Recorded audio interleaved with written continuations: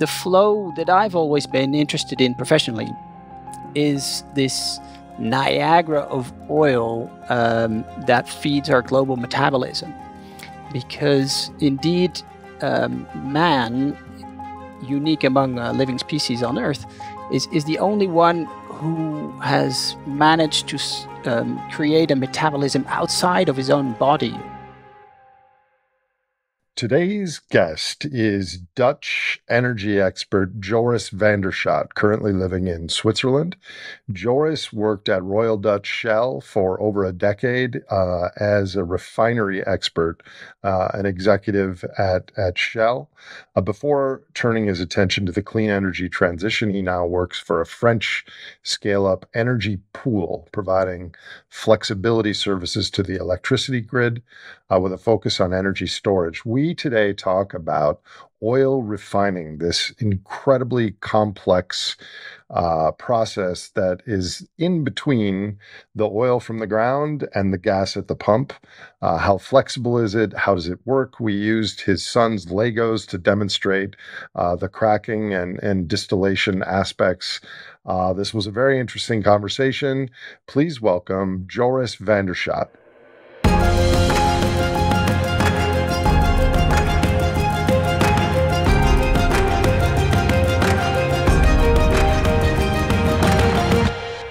Joris, grazie, or what do they say in your part of Switzerland?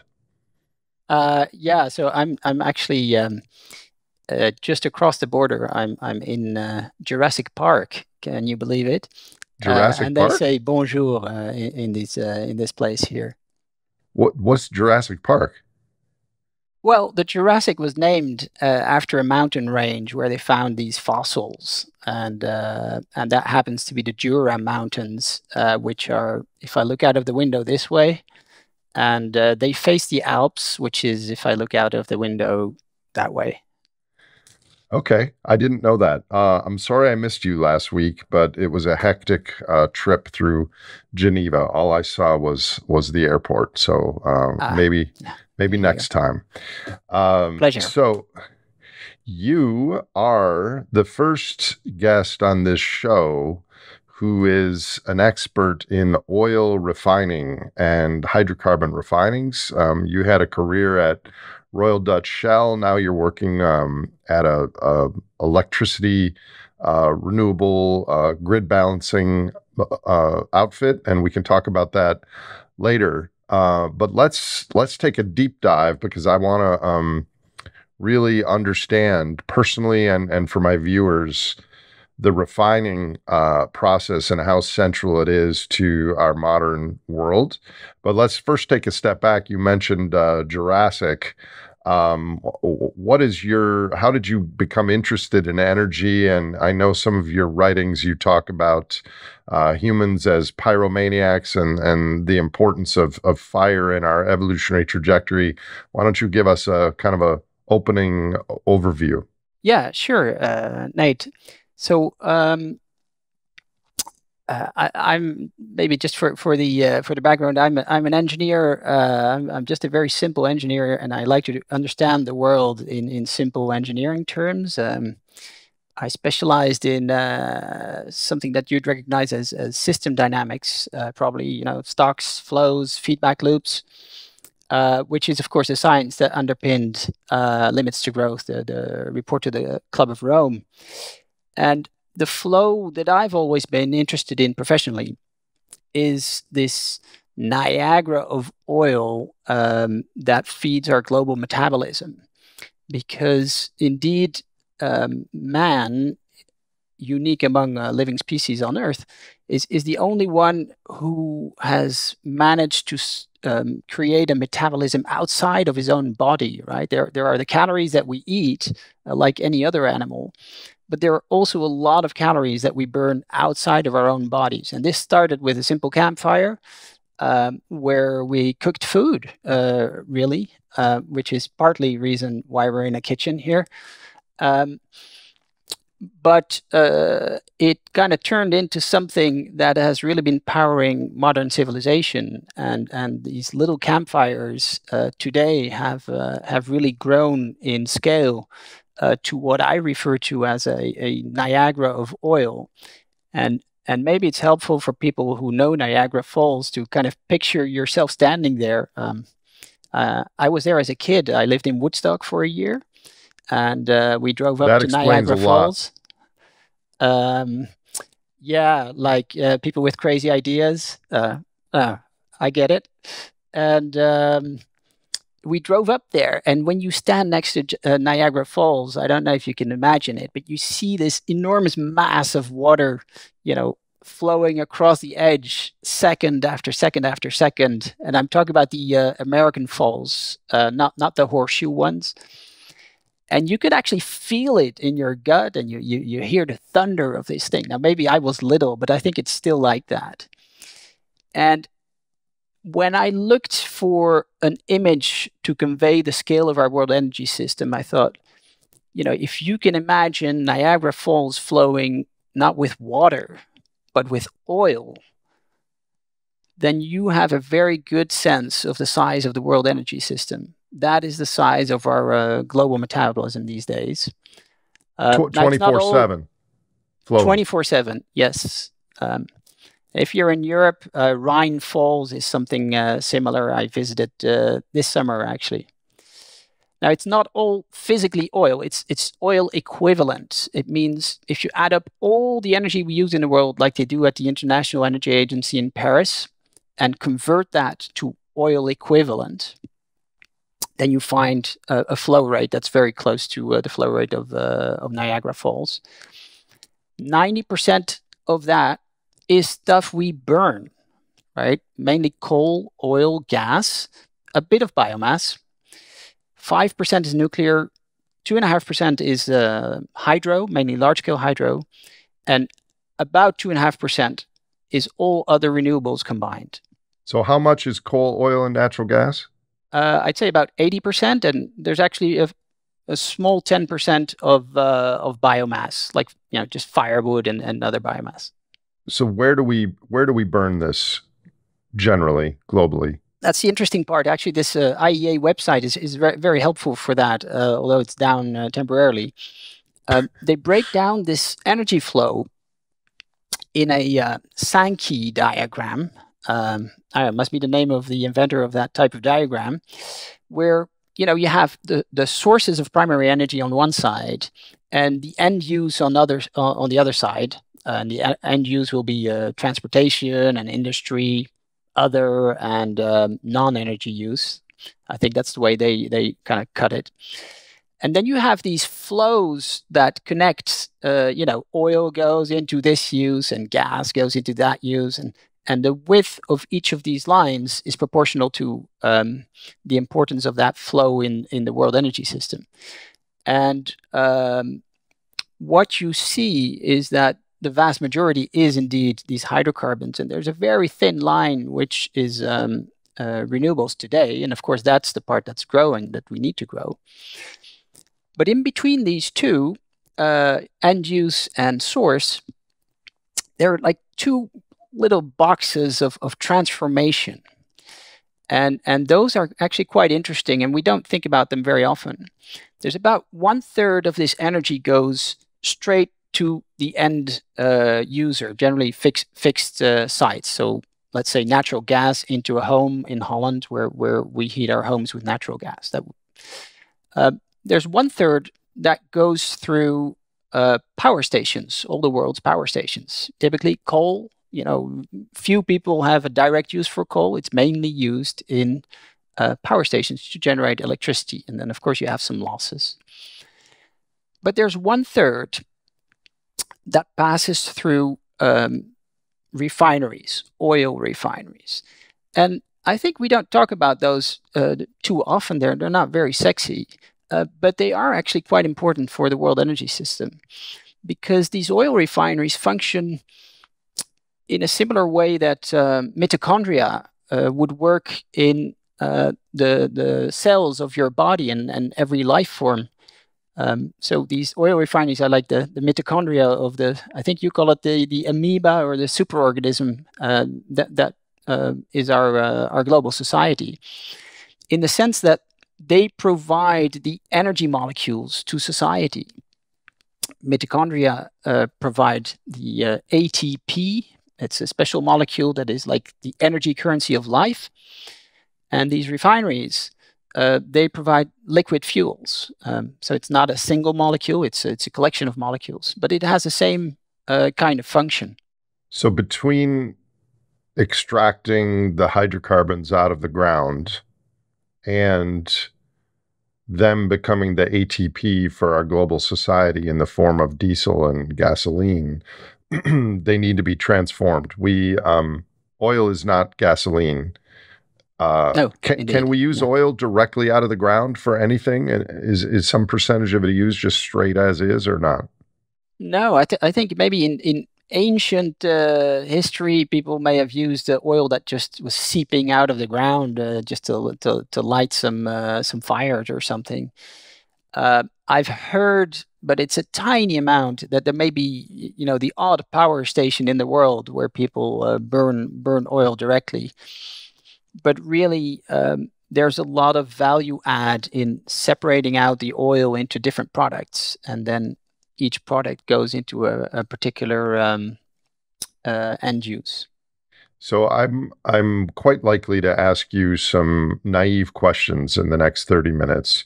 If you pulled some oil out of the ground and spilled it on the floor and struck a match to it, would it light on fire the same way that gasoline would? Look, I've never tried, but it would light. Yeah, definitely. But oil is a very, how should I say, is a very diverse term. Almost like coffee. If you have a coffee in one place or in another place or in one country, another country, it's the same name, but it's not like a McDonald's hamburger that is rigorously the same everywhere you go on the planet. Except And in Hong Kong, the ketchup is green on Big oh, really? Macs, and Yeah. yeah. Well, But go and on. the I French have digress. their own version as well. Yeah. Okay. So oil is different, and why is that important? Well, look, it's got to do with the way actually it's just the way nature is, right?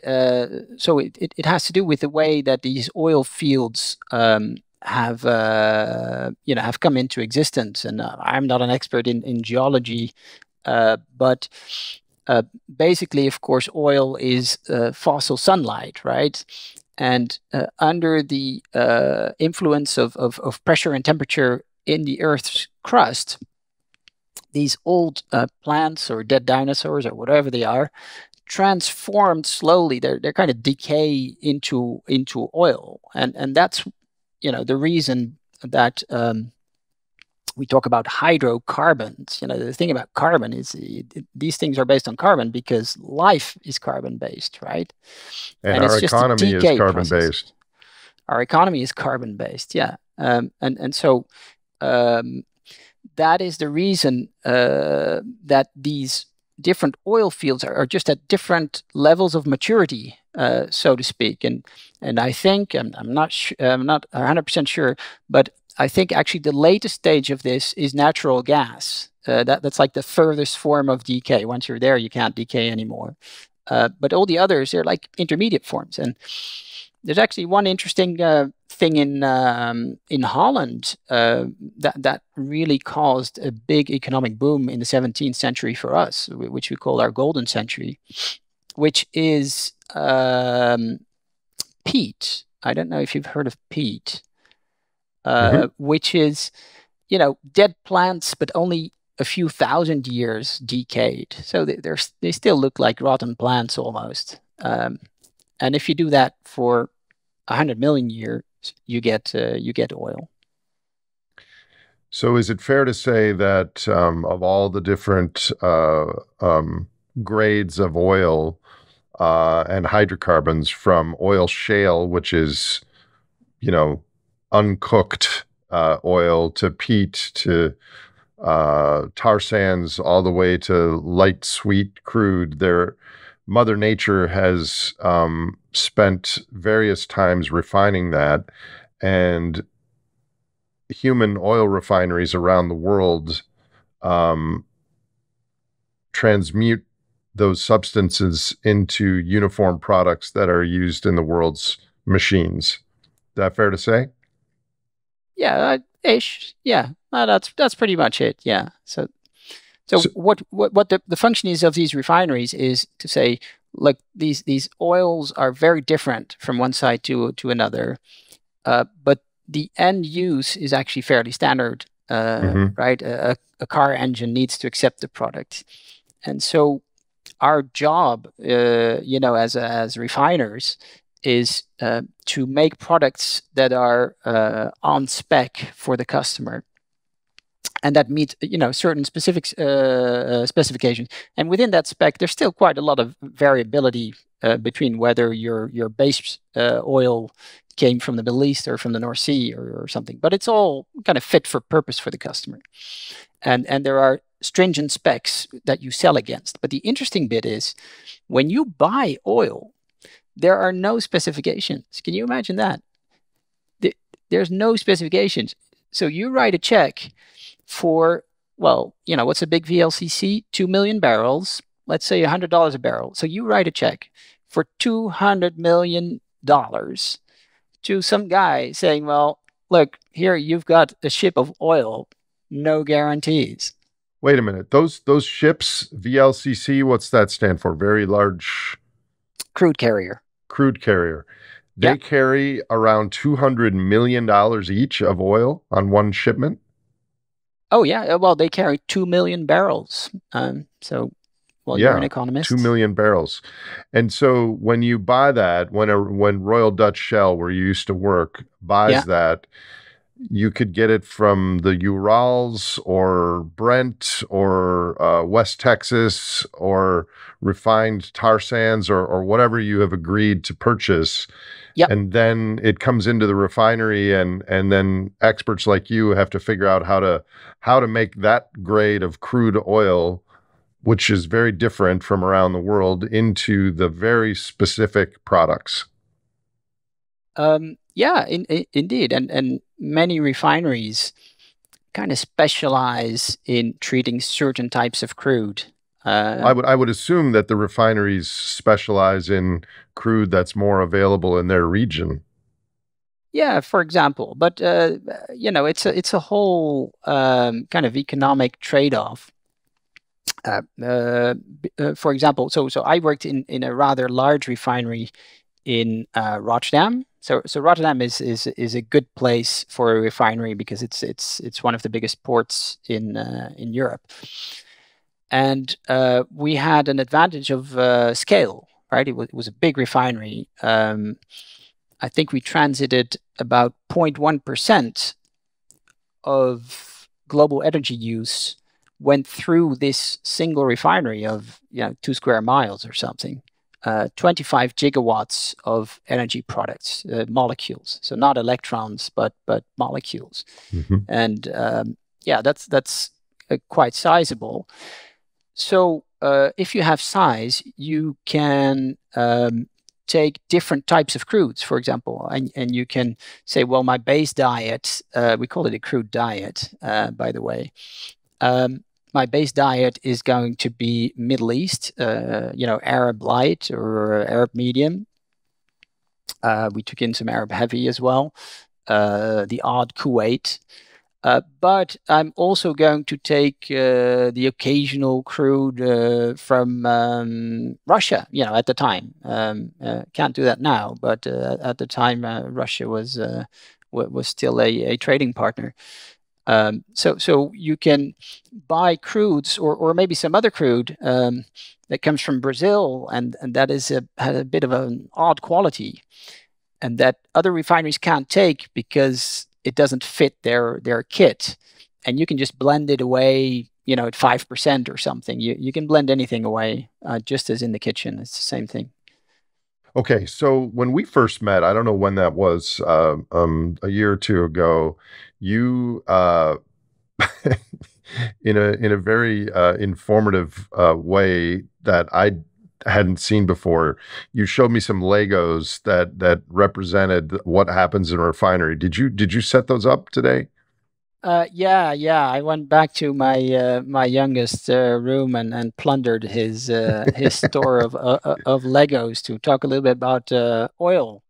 Yeah, so why don't you break it down for the viewers, Joris, on how oil gets refined using your son's Legos? So here we have an example of the different molecules that are in oil physically, and I've already sorted them to make things easy. So oil is basically carbon based, and here every Lego that you see, every little round dot is one carbon atom. You have to imagine, and by default, every carbon atom will connect with 4 other atoms. So on each side, you have to imagine for this particular one that there's a hydrogen, but I'm not showing the hydrogen. So I'm not showing hydrocarbons, I'm just showing the carbons because it gets messy otherwise. Now, an oil is a mixture of different chains of carbon chains, of hydrocarbons, that can be in any shape or form. I mean, the ones I'm showing here are mainly linear, but that is not necessarily the case. So there are millions of alternatives to the ones that I'm showing here. And well, we could say hello to a couple of them. This very simple one, you may recognize it, Nate. It's what we call C1, so one carbon atom. It's methane, natural gas. So when you heat your home with natural gas, this is the thing that you're actually burning.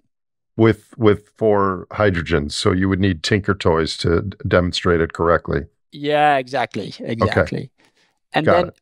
actually, when it's in the ground, that natural gas actually comes generally with a couple of the longer ones. That's what we said previously, right? It's never completely pure. So it comes with the second one, C2. This is ethane. It's called ethane. And that's not very well known. So in a refinery, if we go to that, these are a nuisance. So they're generally burned. They're used for as refinery gas, we call it. So to heat the refinery itself. Here we've got C3. We call it propane. Maybe your house is heated with propane if you live out in the countryside. It is. C4 is butane. And yeah, as soon as you get beyond 4, you can see that there's 2 options to combine 4 carbon atoms, right? You can do a linear chain, or you can do this little Tetris form here. And that can happen for all of these. So that's where you get the complexity. And that's actually why life is carbon-based, is because you can make all these complex molecules with carbon atoms. And why does that mean life is carbon-based? Because other types of atoms wouldn't have that flexibility and Lego-like.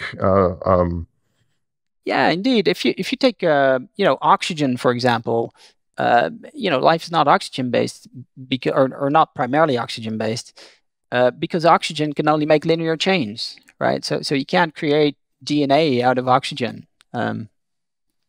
So just here's another naive question. So a low carbon future, based on what you're saying, implies a lower scale energy future and a lower scale consumption future, more than likely, right? Just based on first principles. Well, you can find alternative sources of energy. But yeah, a low carbon future means burning less of this stuff because this all becomes CO2, right? When you burn it. Right. Okay, we'll talk about that later. Keep going with your example. Yeah, sure. So here you've got a range of molecules, and maybe let me just quickly finish this. So here in the middle, you've got things that go into MoGas, so gasoline. Sorry, this would be something that goes into kerosene, jet fuel. And then a bit heavier is diesel fuel, typically, right? I'm just schematizing. And then over here on the right, you'll see I took 2 big ones that are have a lot of carbon atoms. They're not actually arranged like that. And I made them black because when you distill crude oil, this is the stuff that is actually black, these very big molecules.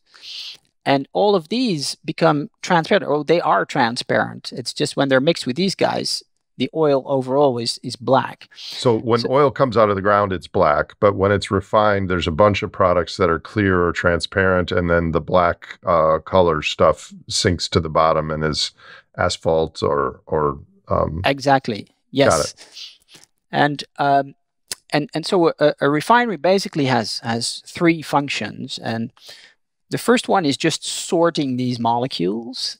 The second one is cutting and pasting. And the third one is treating the molecules. So if we start with sorting molecules, we basically call that distillation. It's done with heat.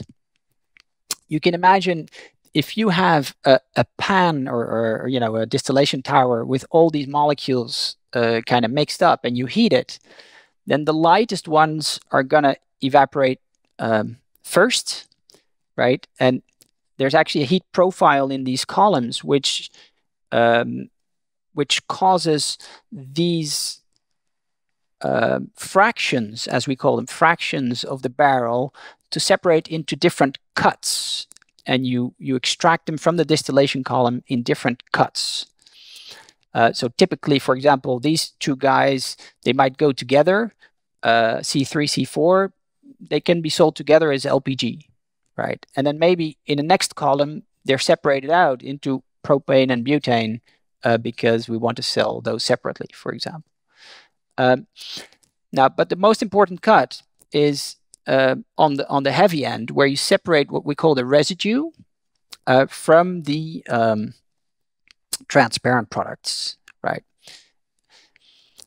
This stuff is generally worth less than crude, and these molecules are generally worth more than the crude oil that goes into your column. So that's the basic economics of this. So what does the yellow represent on the diesel? The yellow ones here are sulfur atoms. So they're considered as impurities that need to come out of your fuels for different reasons. And so the third function of the refinery, cleaning the molecules, is mainly about removing these yellow bits that represent sulfur. Now, they can be attached to all of these. I just had an example here in the diesel one, and it's roughly proportional. So this would be a medium sulfur crude with about 5 atoms of sulfur for, well, I haven't counted it, but something like 200 atoms of carbon. And is the sulfur in all oil, or does some oil have a lot more sulfur? Oh, it's a very big difference. It's a main differentiator for crudes, and it's a main determinant of their value, because not all refiners have the equipment to remove the sulfur. And why do we need to remove the sulfur? Mainly two reasons.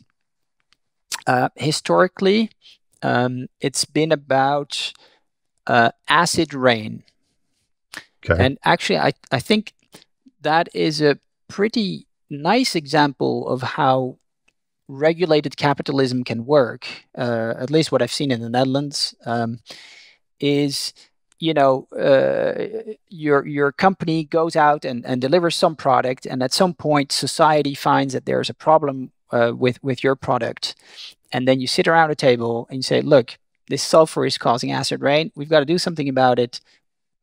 We realize you can't do it tomorrow, but let's start a plan to reduce sulfur over time. And so that's what has happened in European refineries, and I'm sure it's the same for American refineries. No, I'm not expecting you to be an expert on this, but I have heard that one of the explanations for the record temperatures this summer, and yesterday was announced that September was the all-time hottest September in recent times, was because of the lowering of sulfur content in marine fuel due to environmental regulations, has reduced the masking effect of sulfur particles, and therefore, in the short term, boosted global warming. Do you have any thoughts on that?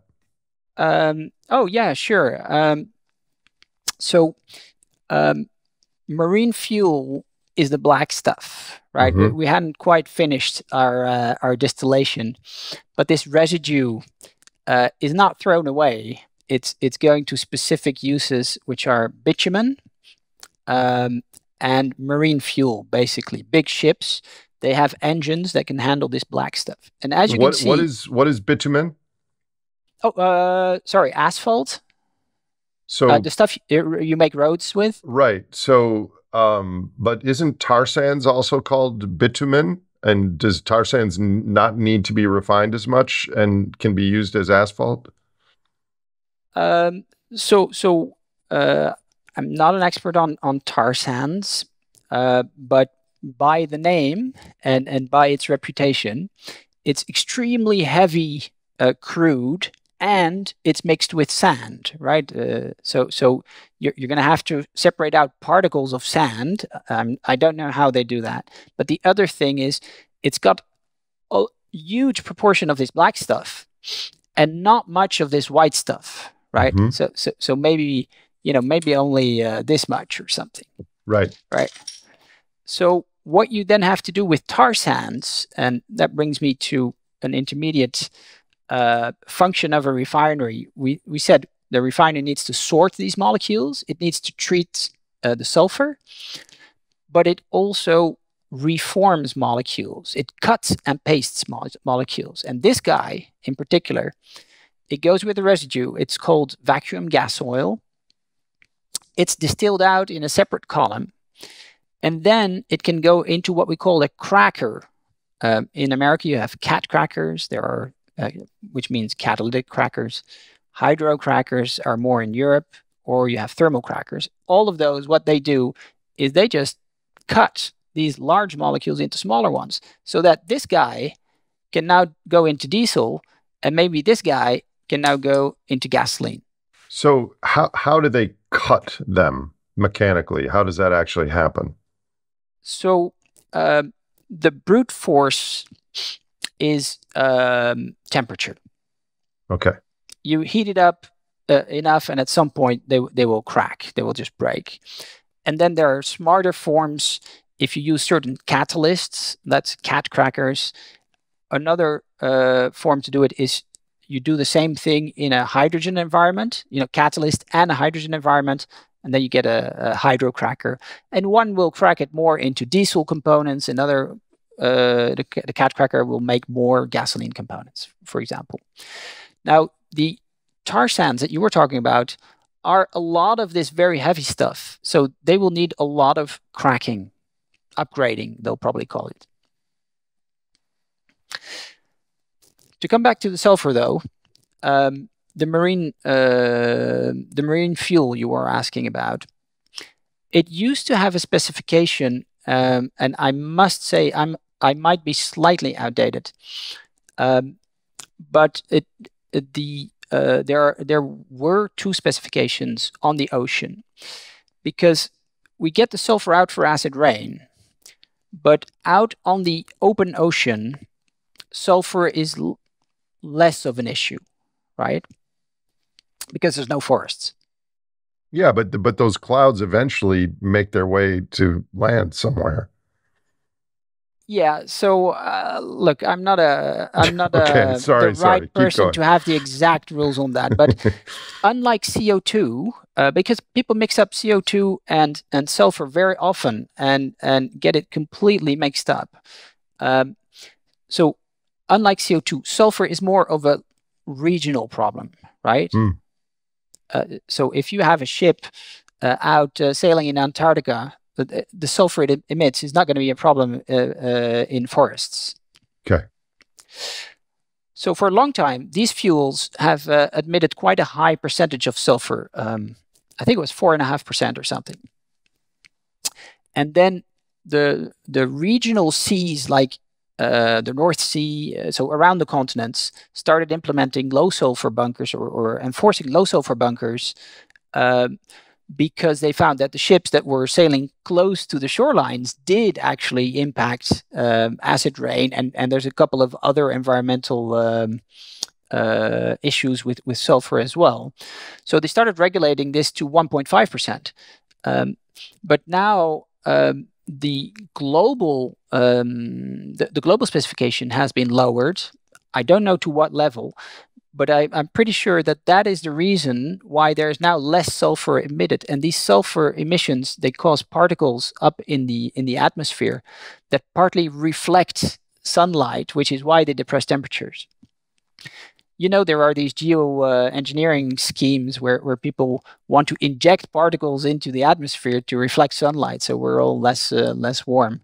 Well, sulfur does some of that by itself. So if you remove the sulfur from your fuels, I can imagine that you have a temporary impact on that. Yes. Great. Let's reduce the temperature and kill all the trees. Um, I'm partially kidding.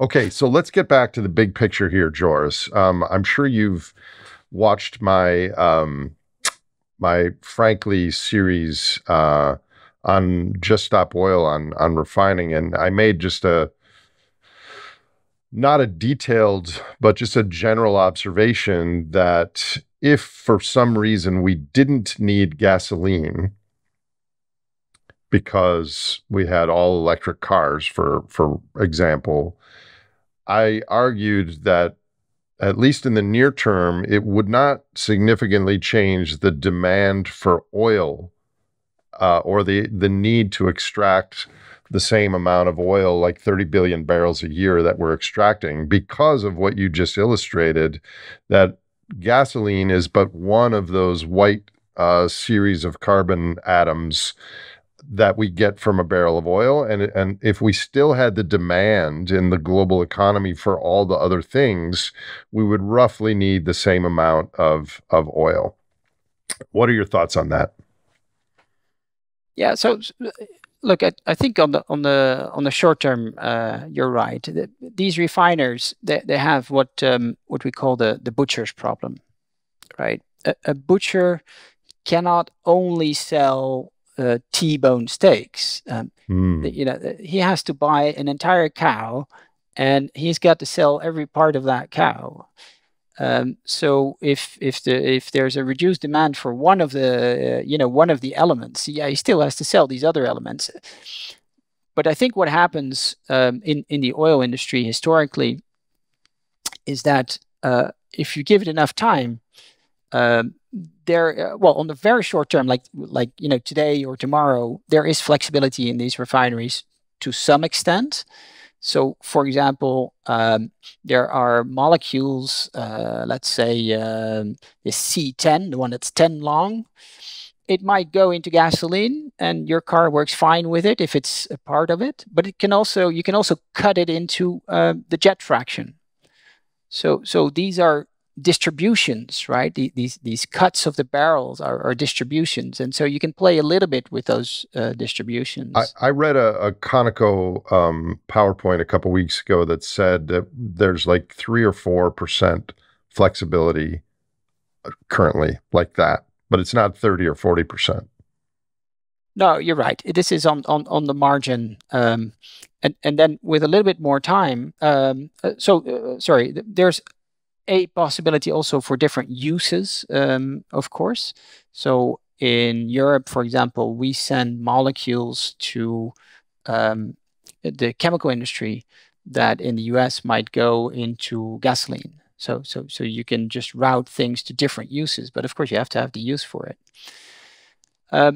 But on the medium term, I think if you reduce the gasoline demand fairly intensely, refineries will start adapting and will use their flexibility. And on the kind of 10-year term, they will be able to invest in units that just make different products that are more suited to your new situation. So over time, the refineries can adapt. But we would still need diesel and bitumen for roads and naphtha for plastic precursors and all those other products, unless those demand for those products goes away as well. Oh yeah, sure. But in the end, it's a mass balance thing, right? If you have less demand, even if it's just on one of your products, in the end, you're going to need less crude oil. I don't know the situation in Europe, but in the United States, they're not building any new refineries. And I know that the majority of our crude is shale oil, light oil, and we have to pair it with our existing refineries with heavier oil from somewhere else to get the portfolio of atoms or of molecules that you just described. Is that a risk to the global refining industry as the world has more geopolitical instability and different existing built infrastructure refineries require a certain caliber of oil? Or how much can we MacGyver the existing refineries to adapt to, a narrower portfolio of inputs to their refinery? I think we have quite some flexibility, but overall, I'd expect there, at least in Europe, we've seen refinery closures. So the smaller ones and the simpler refineries that have less upgrading capacity will close first because they're the ones that make the least money, and the larger ones are able to mix, as you just described, maybe a very heavy crude and pair it with a very light one, and you just make a 50-50 mix, so that you have your distillation column kind of nicely balanced, and all your subsequent units. So you can do quite a lot. I think if you're talking about more and more high sulfur crudes, for example, it needs investment in desulfurization capacity. So you may see an ongoing need for investment in these assets, so that they can treat the increasingly difficult crude oil, because I think the stuff we're getting out of the ground, especially in the States, becomes more and more complex, and this is why for tar sands, for example, the overall CO2 impact is also a bit higher than for regular crude because it's so much more difficult to refine and upgrade. So, what about, and just feel free to tell me if this is a question you don't have expertise in, but there is the chemistry of scaling and overbuilding solar, wind, and other renewable technologies combined with hydrolysis to create zero carbon or low carbon fossil fuels. Like we can create some of these chemical chains with technology at a higher cost. What can we do and what can't we do, and what are the trade-offs in that? Yeah, so I'm not the best expert to ask, but on a kind of conceptual level, there is carbon around, and you can shape that and create your own molecules, but it's going to take you a lot of energy and equipment to do that, right? So I've seen some schemes to pull carbon out of the air, for example. That doesn't sound very efficient to me. I mean, it seems crazy, to be honest, Yeah. to me, to build machines to get carbon, to get the CO2 out of the atmosphere, given the concentration levels in the atmosphere, right? You're going to burn a lot more carbon with the energy that you use in order to do that. I've not seen one of those schemes that works, and unfortunately, some of the IPCC scenarios fully build in developed global technology that pulls carbon out of the air that way. Yeah, to me, if you're talking reducing carbon levels like that, the only thing that makes sense to me, but it's more of an intuition than that I've done any sums, is to use nature, right? Nature, a tree pulls Hmm. carbon from the air, so plant trees, or maybe some of the more let's say novel things might be to stimulate algae growth in the oceans or something like that. But I'm sure that has its downsides as well. But nature can do things for us like that. Or I think there's some people looking at enhanced rock weathering. But building machines to pull out carbon doesn't sound very promising to me. So, what does sound promising to you? in your history at an oil refinery, and what do you think about our future on energy depletion, climate change, technology? What are you thinking? Right. Well, um, I kind of think in scenarios, right? And I think there's one scenario which is by far the most likely one, is that we're going to transition away from using this solar capital that we have in the ground to using solar income in the form of photovoltaics, wind farms, and the likes.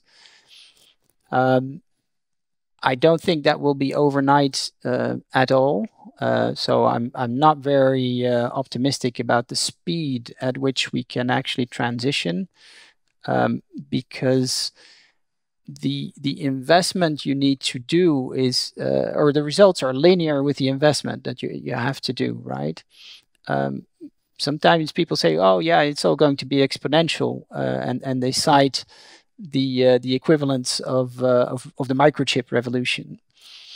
But I think the big difference with that type of exponential growth in the microchips was actually that it was an exponential shrinkage, right?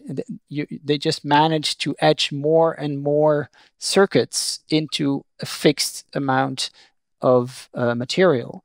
Whereas if you want to grow solar PV exponentially, it means you just have to cover more and more square meters or square feet or whatever you want to do, you call it. And I think that is going to take a lot of time, and time we may not have. But even that isn't an energy transition. It's an energy addition to the global superorganism, which is totally dependent on hydrocarbons. It's more like building a protuberance on the body of the superorganism that might end up as a fin or a wing or something, but it's not replacing the whole body. Do you No, for think? the moment we aren't. You're right. For the moment, it's only additive. So we're maybe avoiding. We've avoided further growth, but for the moment, fossil fuels are still growing, and so that's a real issue. And the underlying issue is, of course, that we're, from kind of energy concentration perspective, we're going back to being hunter gatherers, right? We're chasing the wind and the photons that you have to catch with these giant nets we call PV panels, or these blades we call wind turbines. Well, I think you said it aptly earlier, is we're trying to shift from using solar capital, our stored sunlight bank account, to living on solar interest, which is the daily, weekly, monthly flows of the sun and the wind plus technology. So usually when people start living on interest instead of drawing down capital, they have to consume less. So I don't see a way that we can have a 19 or 20 terawatt society with renewables, not even close. But I do think in tandem with declining oil and gas and hopefully not much coal, with solar, like you point out, there is some intermediate landing point for society. Have you done the numbers on that, or do you have any opinions on the size or how that might look like?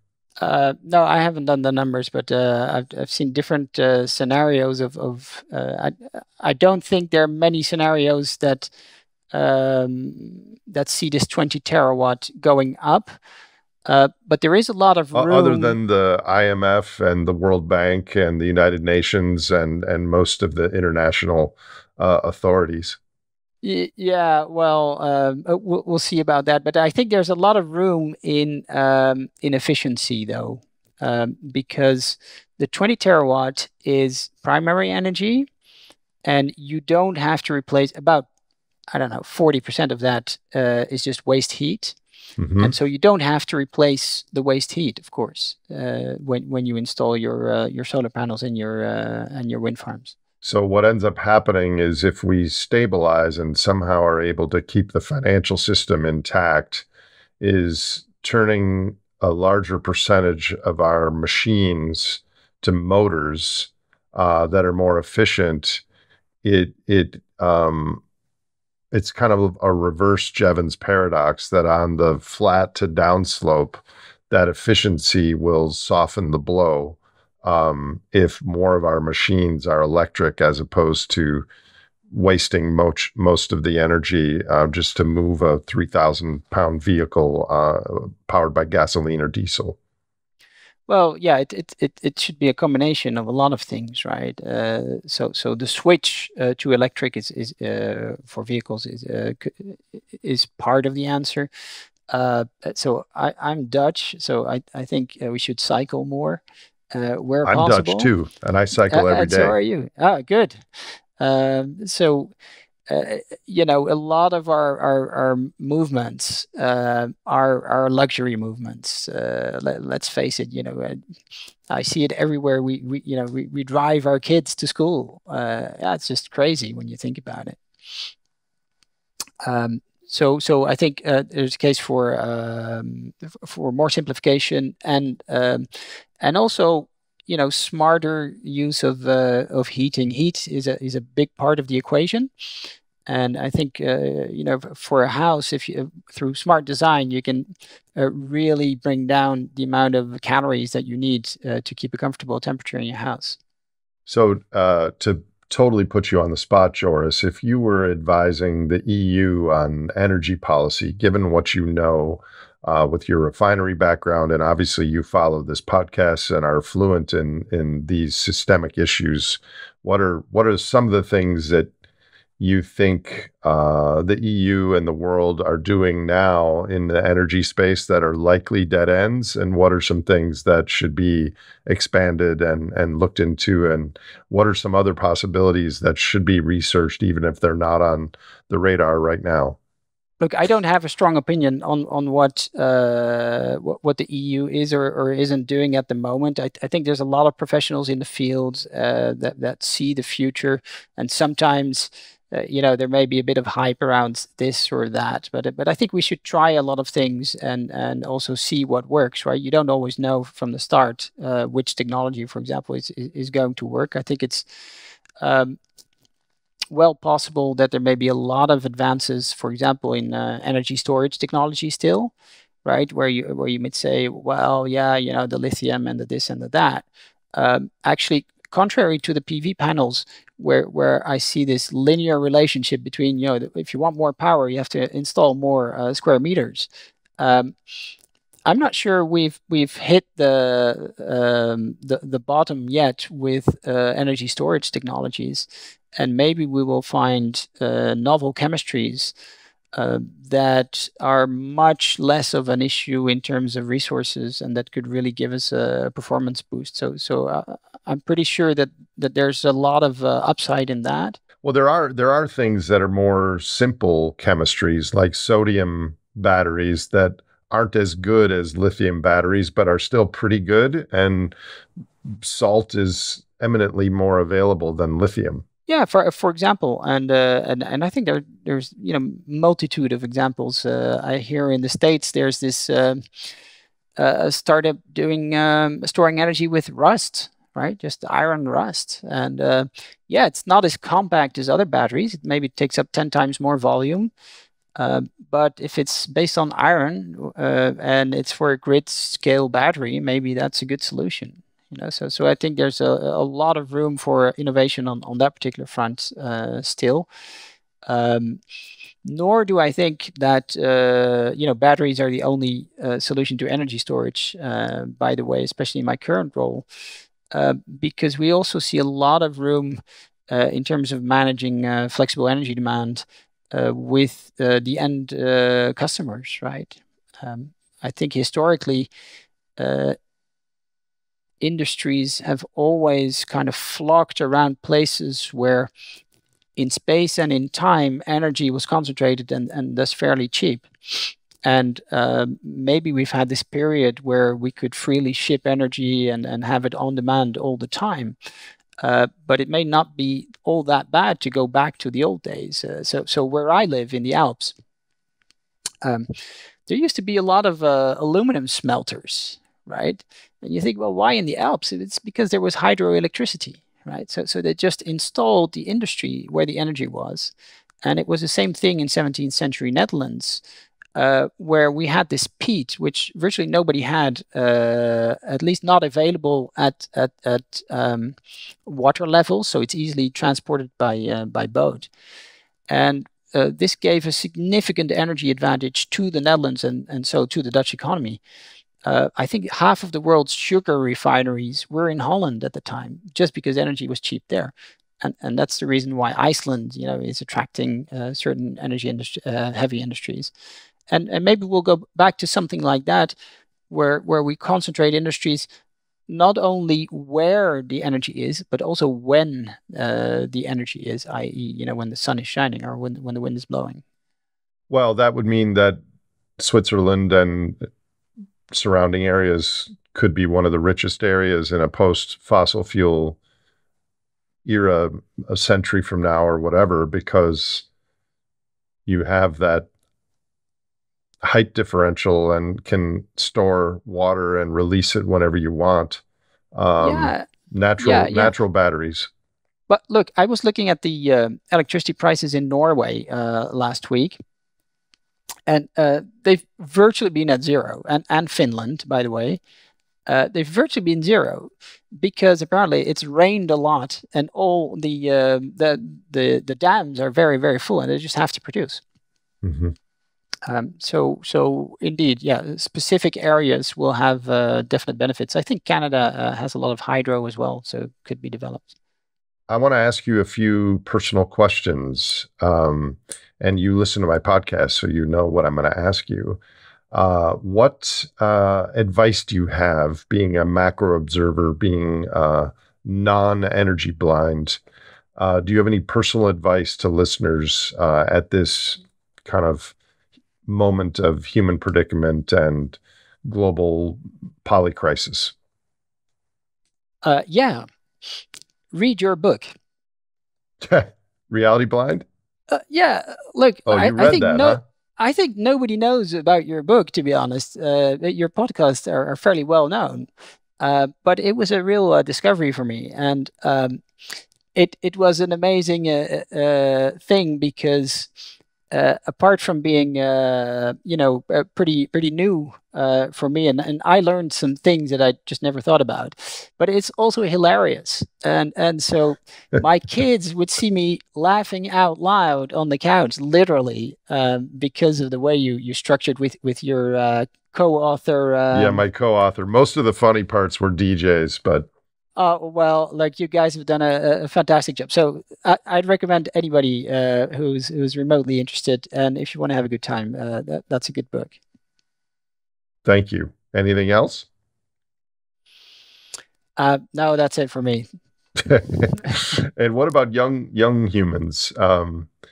What recommendations do you have for teenagers and 20 somethings who are coming of age at this moment of the carbon pulse? Yeah, well, you can probably note I'm not much into saying people how to behave, but I'm again going to recommend reading 80,000 hours .org. And it's a wonderful website that sets itself the goal to find out, you've got 80,000 hours in your career. How can you do the most good in the world? And I think that's a fantastic question to ask. And these kids, there's some young people from, I think it started at Oxford University, have just kind of fleshed it out and said, well, what's the way to think about it, about your career choices and what you want to do and how you want to contribute to society?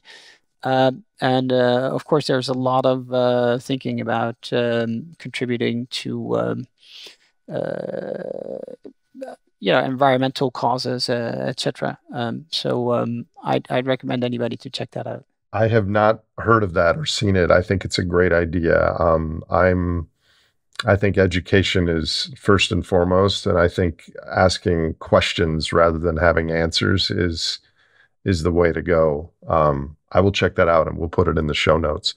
Um, Joris, what do you care most about in the world? Yeah, that's how many answers can I give? As many as you But want. no, I think we humans we care about things we spend time on, and we probably spend time on things we care about. It's like a feedback loop. There you go.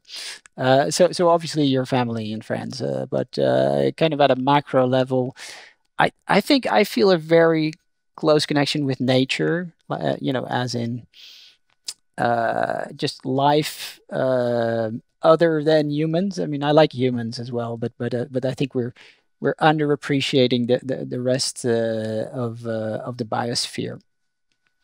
And yeah, I care about maintaining a livable planet and about conserving nature, I suppose.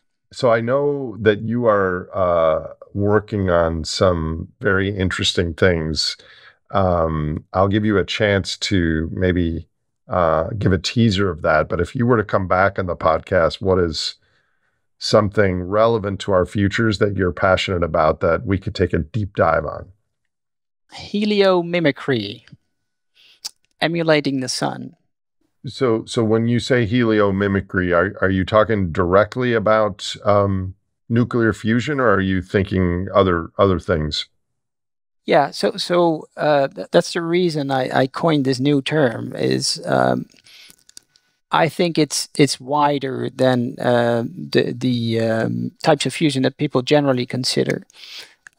So the most of the work today is done on what I'd call high energy fusion. So you've got to make things really hot or very high pressure with lasers or with millions of degrees, like they do in the south of France.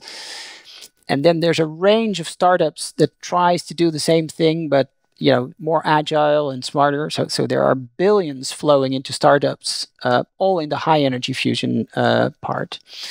And the part that I actually am most interested in is the low energy fusion, also known as cold fusion. And this is much more uncertain, right? There may only be a percentage chance that it actually works, but it's a risk reward thing, and that's why I find it so interesting. Is if that type of fusion works, you may be able to get on a cost curve much earlier and much lower because those are compact devices that you could do fusion in. Whereas the other ones, you're just creating new nuclear power plants, so to speak, that are going to take decades and billions of dollars to develop. And so, yeah, I'm actually quite interested in really testing the edges of science to see if there's a mechanism to do fusion at low energy, and that's not very common, but it happens to be the field that I've kind of investigated over the past decade. And you say there's a percentage chance, as in like 1% chance in that ballpark of this happening? Yeah, that's my view, and the reason for that is that there are so many um, results coming in. Now, there's a problem with repeatability, reproducibility, but there's a research group at MIT who've published about this, and they compare it to the transistor development in the 1930s and 40s. In the beginning, we saw effects of the transistor type that we couldn't place. We didn't understand what was actually going on, and that took decades. And it was only when we actually understood the mechanism that we could develop the transistor, and that gave the microchip industry. And I think something similar may be going on with all the cold fusion initiatives. And this is why, for example, Google put 10 million into it a couple of years back. They didn't find anything, but it was good science. They published in Nature about it. I think there's possibility that one of these groups will break through, and of course, there's also an overwhelming possibility that they won't. But it's worth looking for. I have two general replies to that. One is most of the titans in AI believe that AI will solve the heliomimicry challenge. I think 100 terawatt society would destroy the earth and pull in so many non-carbon aspects of our natural world that there would be nothing left unless that technology was matched with social and governance innovations as well as the technological innovation. That's my general sense on that. Look, I think you're right. It's at the same time, it's something that could really help us. But on the other hand, we have to get a lot smarter about how not to ruin the planet further. And if we get more powerful only to speed up our plundering of the planet, that may not be the best outcome for man. But in the meantime, if something like that can really help us speed up an energy transition, so for that it would have to happen soon, that might be of interest. So if I have a nuclear fusion reality roundtable or something, would you like to join in on that? Do you have enough insights and ideas? Yeah, sure. Okay, we'll do it. Joris, thanks so much for your time and for reaching out to me a couple years ago.